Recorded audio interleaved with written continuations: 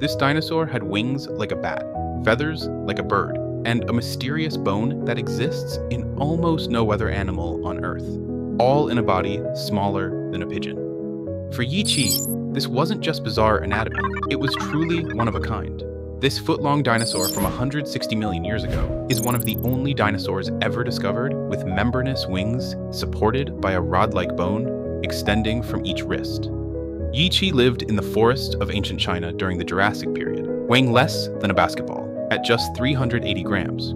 We only have one singular fossil to go by with this one. Now, I'll be honest here, my AI depictions of this one probably aren't that accurate, and a real paleo artist could do a much better job.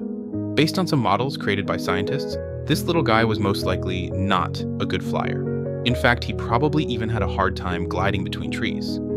It's like someone said, let's give this dinosaur bat wings and see what happens.